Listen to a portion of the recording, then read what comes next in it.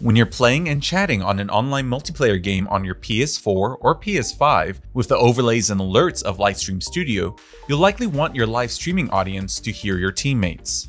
Then your broadcast audience can hear all the shot calls, jokes, and camaraderie your friends are bringing to the experience, and not just hear you. There are a few different ways to make this happen both on your console or with the help of Lightstream Studio.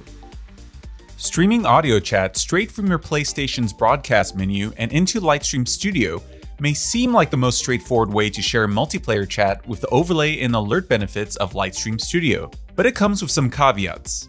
Many games don't allow broadcasting in-game voice chat.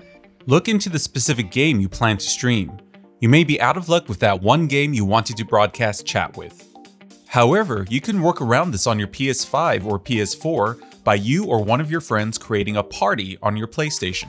Once everybody is in the party, they can opt into broadcasting their audio by going into their party settings and setting the Allow Your Voice to be Shared option to Always Allow.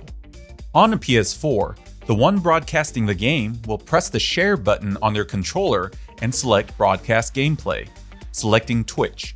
Make sure you're sharing your microphone audio, set your settings, and start broadcasting. The next screen will ask if you want to include party audio. Select Yes to share chat audio and start broadcasting. On a PS5, the one broadcasting the game will press the Create button on their controller and choose Broadcast. Select the 3-dot button on the right of the Twitch's Go Live button and then Broadcast options. Toggle Include Voice Chat Audio on. Then back out to the Broadcast menu and select Go Live to begin.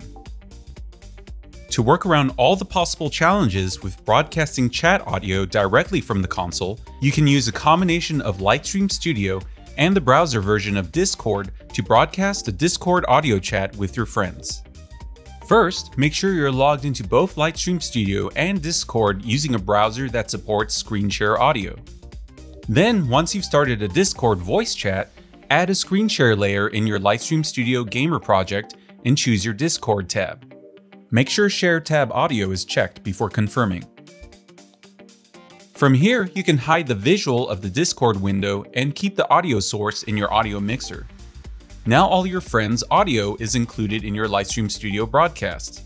Make sure your audience can hear you by adding your own mic into the audio mixer and adjusting its level to match your parties. You can also use the screen share feature to add background music to your live stream. You can check out our video on our browser screen share feature to add background music through other services. If you're using a desktop app to chat with friends or prefer using the desktop Discord app, you can route the sound from the app into Lightstream Studio with what are known as virtual audio cables. These are essentially third-party computer plugin applications that route audio from a computer app as an audio source for another app. Then you can add that virtual audio cable's routed audio as a source in Lightstream Studio. Please refer to our support article on virtual audio cables linked in the description to learn more. And speaking of which, check out the other tutorials on our YouTube channel or our knowledge base at golightstream.com to learn how to make the best out of Lightstream Studio.